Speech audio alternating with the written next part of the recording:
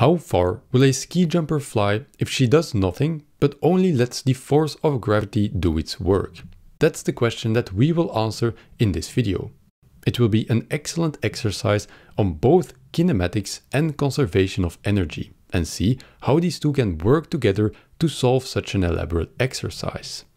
First, some numbers about the system that we're working with. Let's say that the ski jumper starts out at a height of 25 meters and leaves the ramp at a height of 3 meters. The angle of the ramp once it starts curving is 60 degrees, which is also the angle with which the ski jumper leaves the ramp and gets catapulted into the air. Now, given only these three pieces of information, we are asked to calculate the distance from the ramp at which point the ski jumper will hit the ground. Initially, it might seem that we simply have too little information to even start solving this problem. However, as we will see, it can indeed be done. And to do so, we first observe that this problem can be separated into two different parts, each addressing a different tool of physics. The first part, on the left, is the region where the ski jumper is sliding down the slope. And because in this region we are not interested in the exact trajectory of the ski jumper, the complete dynamics can be sufficiently described by conservation of energy. Then, once the ski jumper leaves the ramp and gets catapulted into the air, it basically represents an object floating through space with only the force of gravity pulling it down. And this scenario is perfectly described by projectile motion. Therefore, what we are left to do in this part is to use the equations of projectile motion to calculate the distance from the ramp at which the ski jumper will hit the ground.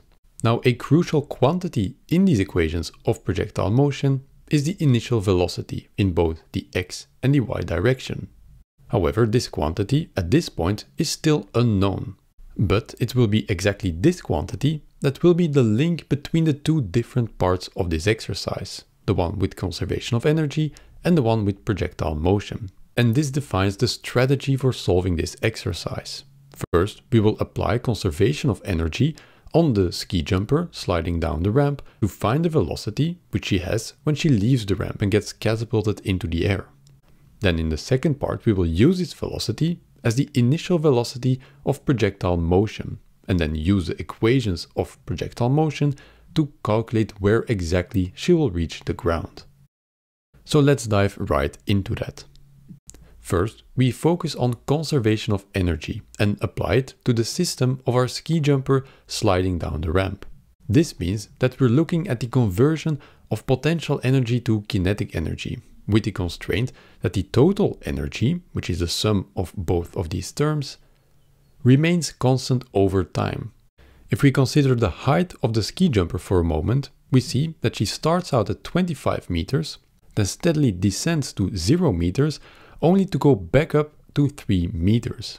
However, energy is a relative quantity, which means that we're only interested in differences. Therefore, it doesn't matter that the slope actually goes down to 0 meters and then back up to 3 meters. The only thing that is relevant here is the difference between the two situations that we're interested in, where she starts and where she leaves the ramp. And the difference in height between those 2 points is 23 meters.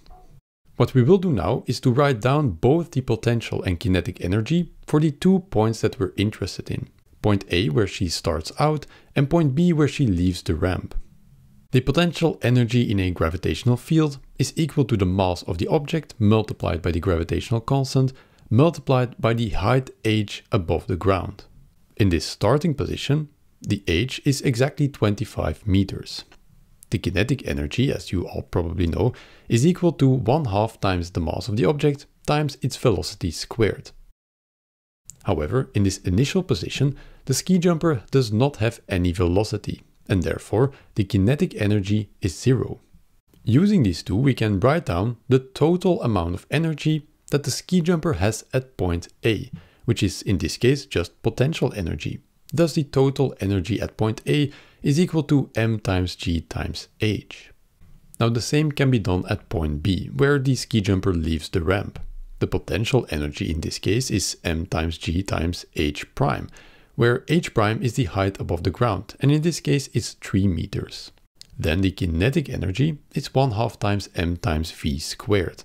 Now, in this case, she clearly will have a velocity. And it's this velocity, in fact, that will be the initial velocity of our projectile motion later on.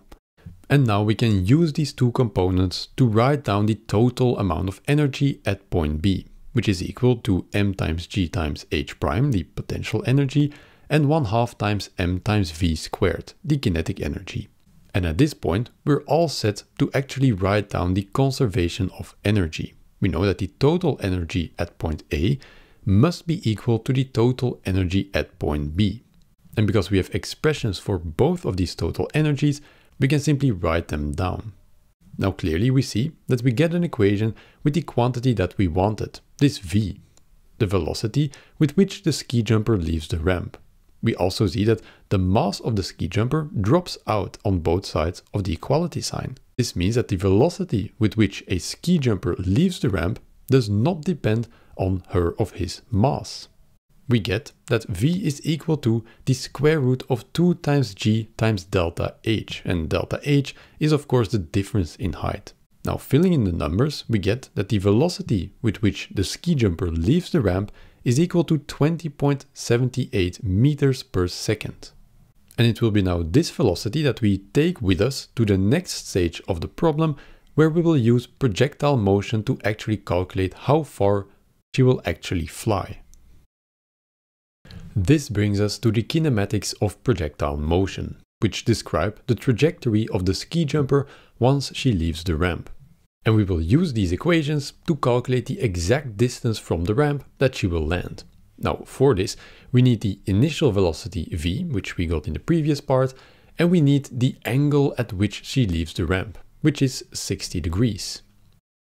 And this means that we now have all the quantities that are needed to fill in the kinematics equations. Now, the full equations are the following, which you probably recognize. However, they will be simplified quite a lot by taking into account the specifics of our system. There is an equation in the x direction, which describes the horizontal motion, and there is an equation in the y direction, which describes the vertical motion. Now let's simplify these equations according to the specifics of our system and see which terms drop out. In the x direction, we can consider that x0 is equal to 0, because we can choose the 0 point of our axis anywhere we want.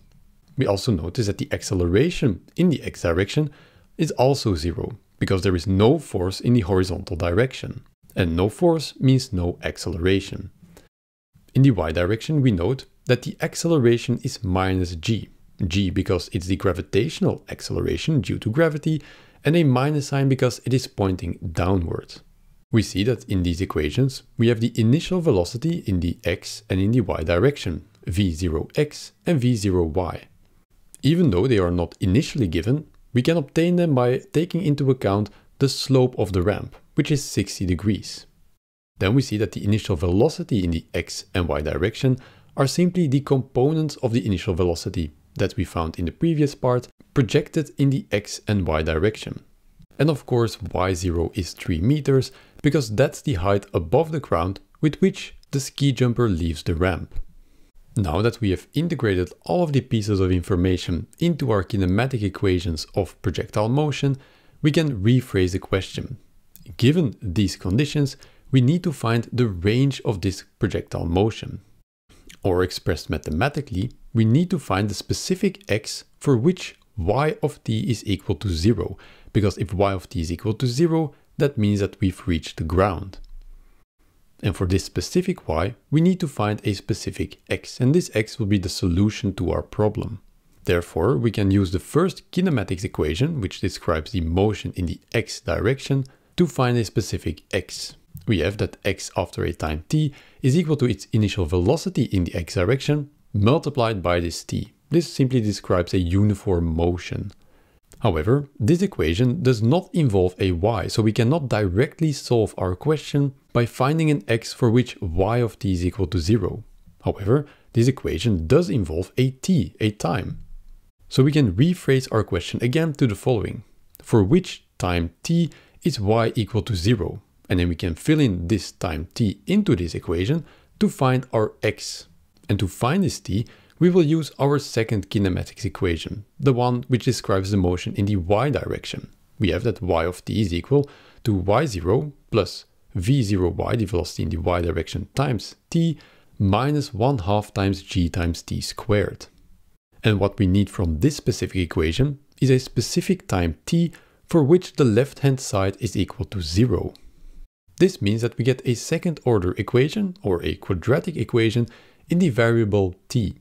And note that all of the coefficients of this quadratic equation are quantities that we indeed know. For instance, this velocity in the y direction is simply the magnitude of our initial velocity multiplied by the sine of 60 degrees. And v0 is something we calculated in the previous part. Now, of course, we all know how to solve a quadratic equation. We know that we have a plus and a minus solution. The plus solution comes out to be 4.2 seconds. And the minus solution is equal to minus 0.14 seconds. And because we know that in this scenario, negative times don't make any sense, we can readily drop this solution, and we are left with a solution of 4.2 seconds. Now, to reiterate, this is the time after the ski jumper leaves the ramp that she will reach the ground again. And of course, to really finish this exercise, we need to fill in this specific time into our first equation again, which tells us what the x position is after a specific time t. And we now have this time t. Filling this in, we get the following. X, which is the distance after which the ski jumper reaches the ground again, is equal to the initial velocity in the x direction, which is the magnitude of our initial velocity multiplied by the cosine of 60 degrees, multiplied by this time t, which is 4.2 seconds.